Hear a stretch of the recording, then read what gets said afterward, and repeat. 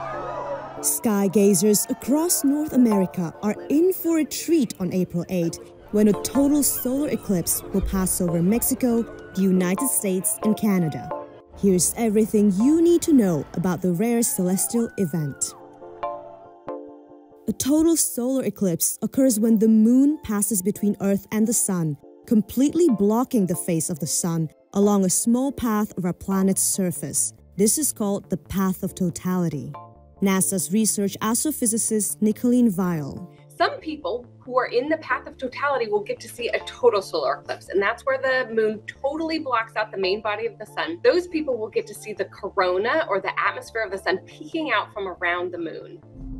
According to NASA, the April 8 eclipse will begin over the South Pacific Ocean and will cross North America, passing over Mexico, United States, and Canada. NASA estimates 31.6 million people live in the path of totality this year. So everybody in the contiguous United States will get to see at least a partial eclipse where the moon partially blocks out the sun. There's a path of totality, though, that starts in Texas and it goes up north and comes out through Maine. And the people in the path of totality will get to see the main body of the sun totally blocked out. In October 2023, people in parts of North and South America witnessed an annular solar eclipse, which is a slightly different event.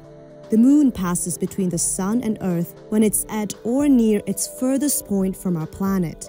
It doesn't completely cover the face of the sun, leaving what looks like a ring of fire in the sky. Then there's the lunar eclipse, when Earth sits between the moon and the sun, and our planet's shadow is cast upon the moon's surface. The next total solar eclipse will occur in 2026.